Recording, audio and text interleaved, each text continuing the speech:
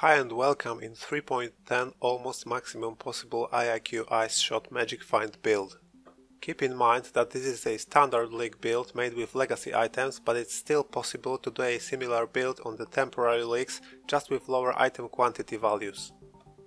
Since it's a standard league, it can utilize items from 3.9 patch Metamorph League, like Catalysts, that have just merged with standard league few days ago, and it actually cannot use any items from 3.10 Delirium League, like Cluster Tree Jewels, which will merge with standard after the league ends, so it's always one league behind.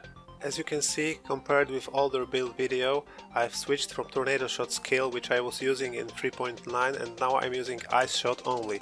It really feels much better and stronger. Also, I have a feeling that I'm getting more Wind Reaper freeze bonus, because I suspect that the secondary Tornado Shot projectiles may not have been meeting the cold damage amount threshold to freeze some of the rare or unique monsters with bigger life pool, but this is only just my theory. If you still want to use Tornado Shot, you can just swap the Ice Shot gem with Tornado Shot, because whole build scales pretty much the same, so it's totally convertible and it takes just a moment to do so, but Ice Shot feels so much better that I don't expect going back to Tornado Shot ever again. Current version is not low tier maps only anymore, like the previous one. Now it feels stronger and T14 plus maps are possible to do. I'm still struggling with some stronger bosses, but compared to older version I really feel that I've made a big progress, but of course there's still a lot to do to make it better. Main 6-link skill for map clearing is Ice Shot connected to greater multiple projectiles. I don't have the Awakener version yet, but I'm working on it. Awakened elemental damage with attacks, Awakened added cold damage. Note that the Awakener version of this gem, level 5, gives +1 to active cold skill gems, which is the Ice Shot gem in this case, so it's a really good synergy and one of the reasons I've stopped using Tornado Shot. Next gem is increased item quantity. Last gem is Hypothermia, which works really well for me because Ice Shot skill is always chilling enemies, so I'm getting the massive more damage bonus from it all the time. Just in case you didn't know, more damage mods scales way better than the increased damage mods.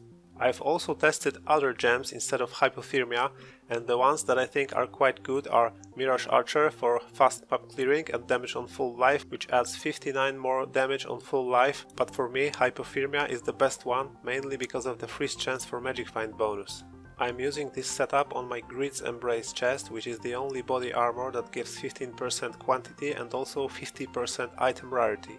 Secondary 6-link is for single target monsters and bosses, and this is basically almost the same gem setup as the first 6-link, but the only difference is barrage support gem instead of greater multiple projectiles.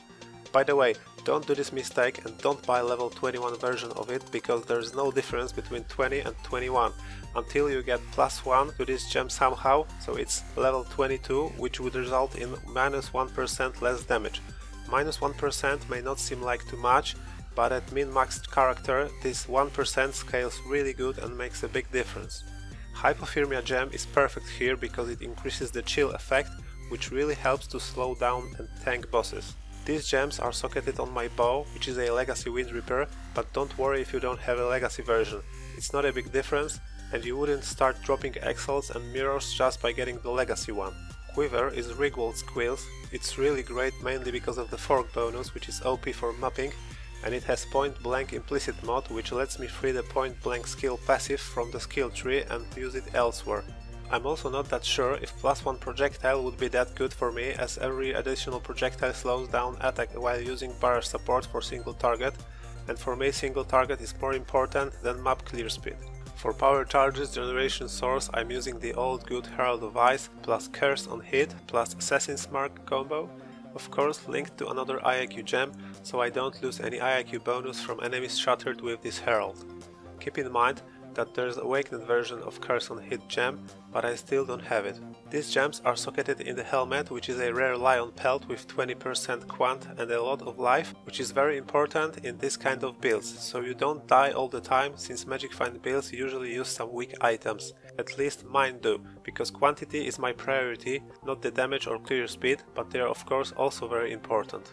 My other auras are Hatred and Precision, connected with Enlighten level 4 for less mana reserved, so I can level up the Precision aura to level 13 without any mana problems. My movement skill is Blink Arrow. Perfect blink arrow combo would be connected with faster attacks, faster projectiles that also speeds up the teleportation, the new second wind support and the IIQ gem. Currently I'm not using any of them because I don't have any free sockets, but if you prefer faster movement skill, you can drop Enlighten and Precision gems and use two of those ones I've mentioned. It's a personal preference here. I'm doing good with just blink arrow and no support gems and it works fine, even when I'm hunting the Valwind's Corrupting Tempest, but of course they would be very helpful. These gems are on the legacy unique Sadima's Touch gloves with maximum 24% quantity possible on this item slot. Good option is to mirror a 20% IIQ rare gloves, which are much stronger, but then you lose 4% quant.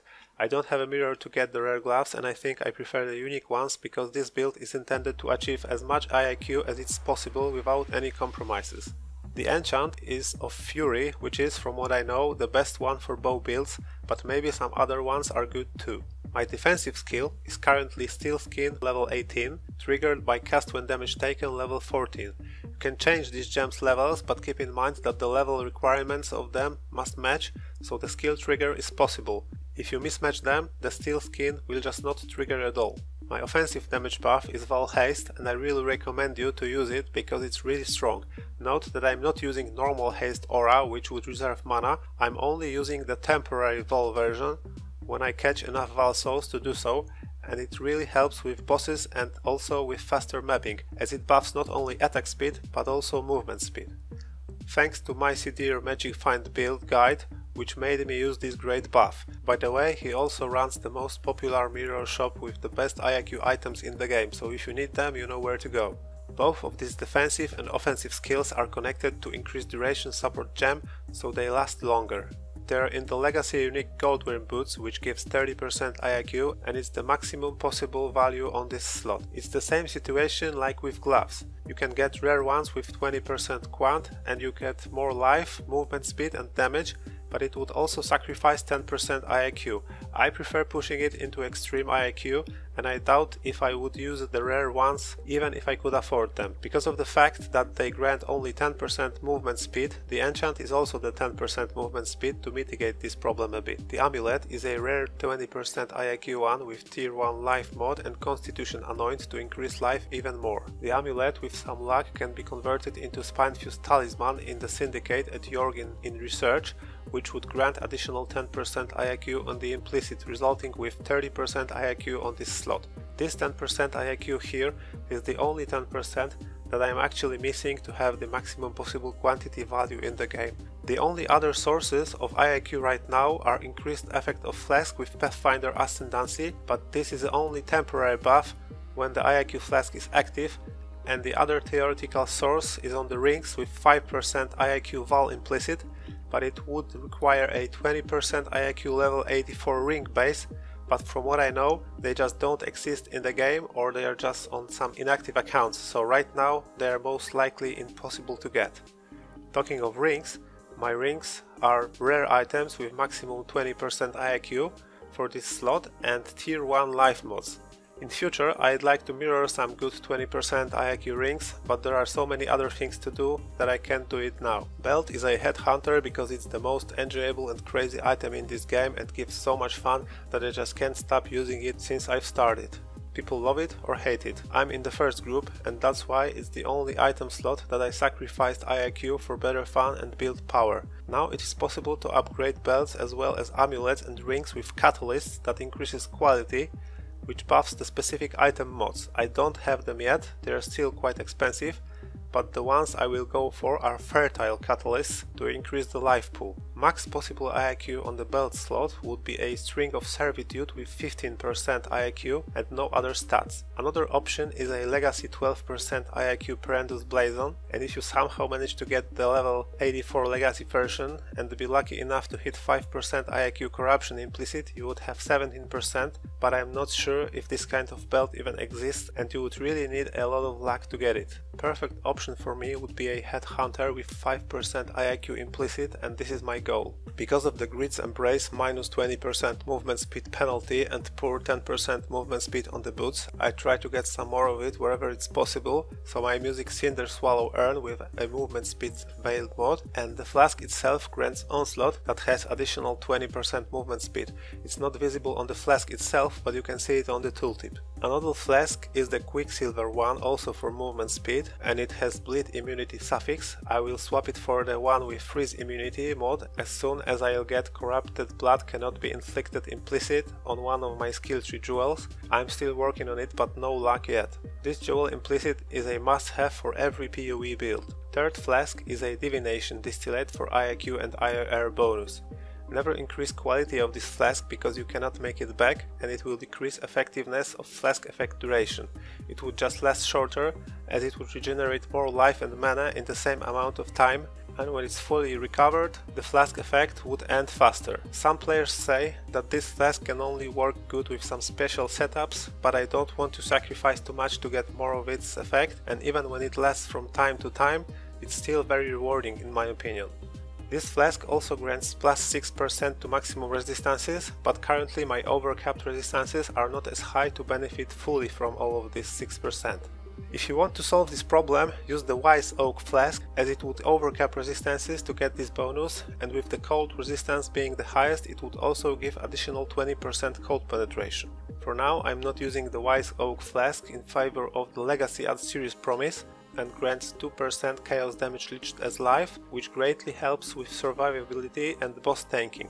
I really like the Wise Oak Flask too. I was using it in my 3.9 version, and maybe I will start using it again in future. Last flask is Bottled Faith. It gives a lot of damage and creates very large AoE consecrating ground that also greatly helps to survive in hard situations. This is just my personal flask setup preference, and I think it's really a free choice here, depending on what do you like and which gameplay style do you prefer.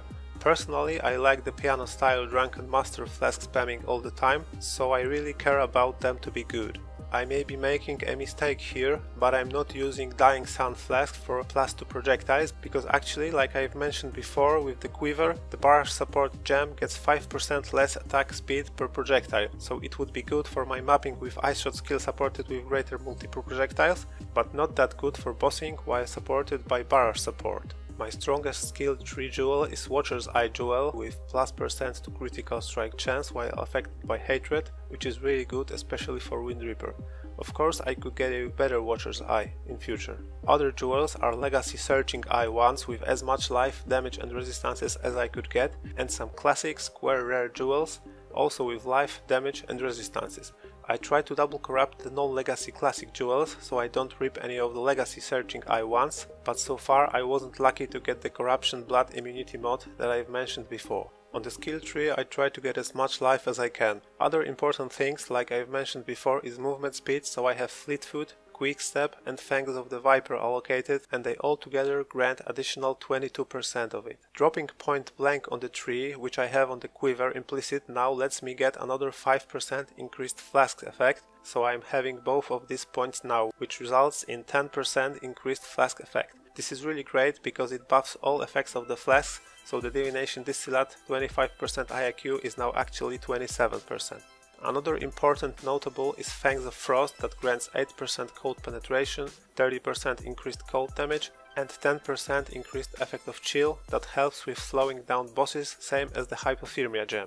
My Ascendancy is Deadeye, and I took Ricochet for +1 chain, Endless Munitions for +1 projectile, Gathering Winds for increased movement and attack speed from Tailwind, and Far Shot, which mitigates the point blank penalty with long range attacks. My major Pantheon god is Soul of Lunaries, mainly for physical damage reduction, which is a weak point of this build, and the minor god is Soul of Shakari for poison immunity. Bandits quest status is Help Alira for additional +15% to all elemental resistances and a nice 20% crit strike multiplier. My mapping Ice Shot setup with 2123 IIQ gem has 194% flat quant and 49% rarity, and with Wind Reaper bonuses and Divination Distillate Flask effect additional temporary 27 + 25% quant and 59 plus 50 rarity, which gives total numbers of 246 quantity and 158 rarity. Values on a single target ice shot setup are almost the same, as the IIQ gem is just 2120 and there are 245% IIQ